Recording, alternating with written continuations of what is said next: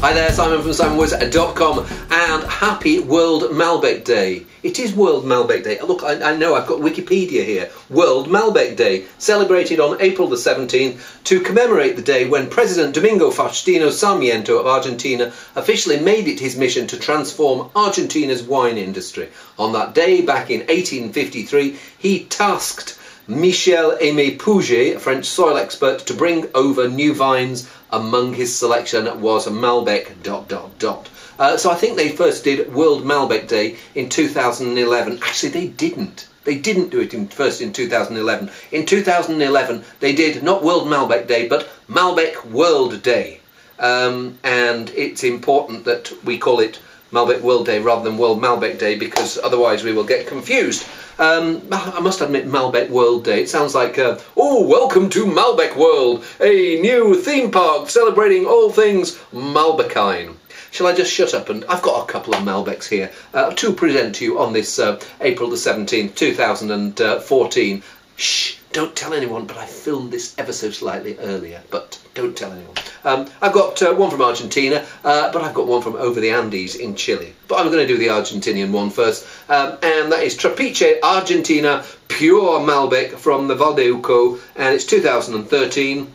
Let's just give this a whirl. And this is what we love about Malbec. Young, crunchy, blackberry, floral, perfumed, black currants. It just smells like a lovely gush. It smells like a winery at vintage time. It's got that headiness in the air, and it just feels like you want to almost have a pint pot and just go rah rah.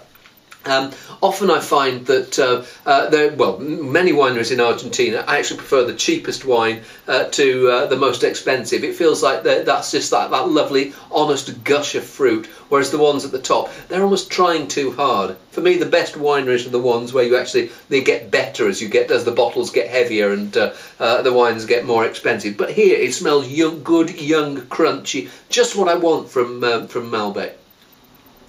It's a touch jammy, but it's got those lovely bouncy Tigger-like Malbec flavours that I want.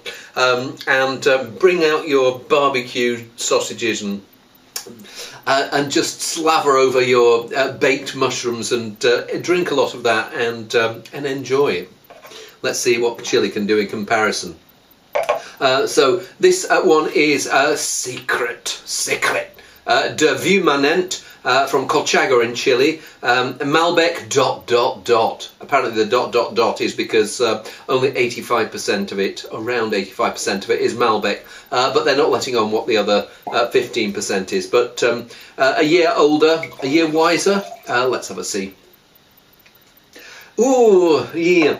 Stick my nose in there, and it's got that ever so slightly pongy, eggy edge of when reduction's gone that little bit too far, and it's actually closed in on itself and has started to make the wine taste awkward, spiky, difficult. I've got a feeling that if I were to give it more agitation, it would still be there. I'll taste it. Yeah, that's sulphury, coffee-edged. It's a secret that maybe I don't want to know too much about, which is a shame, because Chile has some terrific Malbec, and it's got some of its best ones can more than hold their own against their chums over the Andes. But the Trapiche is the class act of these two. So enjoy World Malbec Day, or Malbec World Day, or Day Malbec World, or whatever you want to call it. But make sure you drink some Malbec today. See you soon.